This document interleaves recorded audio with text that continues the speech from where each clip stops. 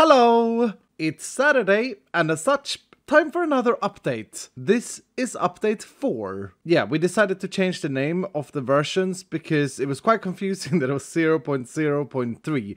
So now we just call it update 3, update 4, etc, etc, etc. That's the first change. This update in general doesn't have as many additions as last week's update, but there are quite significant game changes. With that said, let's start with a few additions we have. We added a function that allows you to shift over an item that comes from the vault, and it will tell you where you can find it. So, for example, this vault diamond can be found in completion crates, gilded chests, treasure sand, and wooden chests. Whereas this raw carbon can be found in altar chests, gilded chests, and wooden chests. And the idea is, of course, to allow you to focus your looting inside a vault when you're looking for something specific. Next up, we added 3 new shields. The chamomile. I cannot be a giant flower.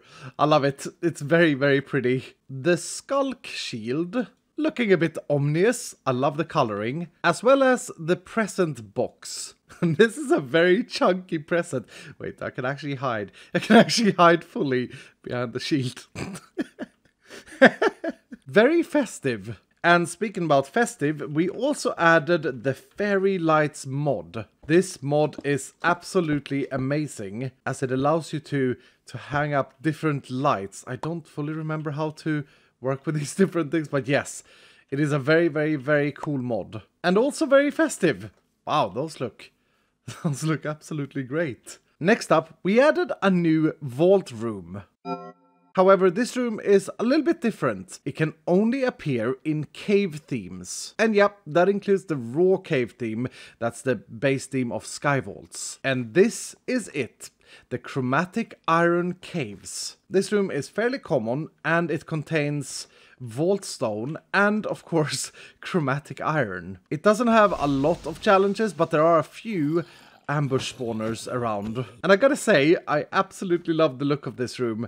The build team did a fantastic job on this one.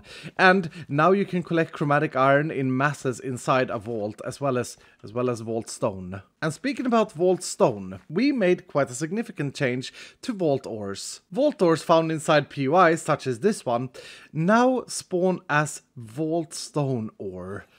That is so much better looking. They do, however, function just the same as the ore always did. But it just looks a lot better, and no more vanilla ores jamming up your inventory. I just absolutely love the look of these, especially the black opal. It looks so very, very cool and rare, which it is. It is a very rare ore. Now, let's look at changes, and there are quite a few of them. The first one is very weird. The 1.18 version of Vault Hunters was released on CurseForge with the name Vault Hunters 3rd Edition. But in the menu of the mod pack and in all my references, I always call it the 1.18 update, because that was the original name we had. You see, CurseForge doesn't allow you to have the Minecraft version in the name of the pack, so we fixed that. We changed the pack name to Vault Hunters 3rd Edition, which I gotta say sounds even better. The next change is in regards of the black market. This was added last week, and I love it. It's a super fun game mechanic, but I wanted to make it even better. So in this update, we have added a bunch of new things that can appear in the black market, including vault gear. And while this looks like a scrappy sword, the rarity is actually rolled once you purchase it. And I happen to get a scrappy, but you can get all the way up to an omega roll when you buy them. And also, it should be noted that the level of the gear follows the level of the player. Even if it says level 0 in the interface here, it will land as your level when you purchase it. And speaking about soul shards, we also removed the requirement of having a shard pouch in your inventory when fighting mobs in order to get soul shards. Now you will just get soul shards immediately when killing mobs. Another change was that we added even more soul value to several items. I'll let you find out which, but some items are now worth considerably more than they were in the last update. Another change was that bounties now scale properly with your level. That means that you will probably see a little bit less experience early game, but the tasks will be more suited to your level. Although 48 rates is Quite an undertaking. Another thing we did with bounties was to reduce the cooldown timer after completing a bounty. It used to be 2 hours, it is now 1 hour. So that you can bounty hunt even more. Oh, and last but not least, we also heavily reduced the reroll cost of bounties so that you can reroll them more frequently, in theory. Next up, the ability Stonefall was buffed. It now costs less mana to use, and it also has a visual indicator whenever it's active. It tints your screen grey.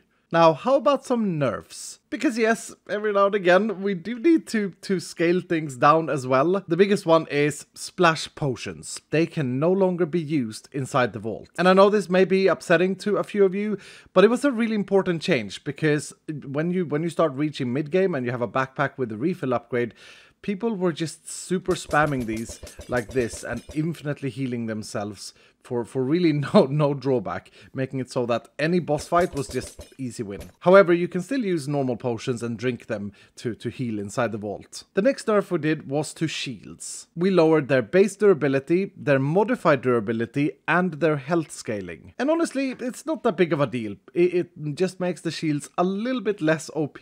Now, for all of those of you playing Sky Vaults, here's a big one. The raw crystals that you get no longer gives you experience after level 4. This could be seen as a nerf, but I think it's more of a buff, because there was an issue where people were over-leveling, making normal vaults way too difficult, even though they just wanted to collect resources. So now, after you hit level 4, you can just infinitely mine resources in a raw crystal. And the last nerf is in regards of the mod Kachirium. We made them generate the output a little bit slower, just to make sure that it's balanced with all the other methods of mob farming. And that brings me to bug fixes. The kill entity bounty now respects tiered mobs, so if you get a bounty that says kill 50 drowned, that will work also on the tier 2 and tier 3 and tier 4 drowns in the game. We fixed a bunch of broken armor models, including the mecha suit, which had the helmet appear on one's chest. We fixed a bug that allowed you to use the building gadget inside a vault. We also finally fixed one of the oldest bugs in the game. Breaking vault door no longer makes you completely deaf, because the sound was changed from stereo to mono.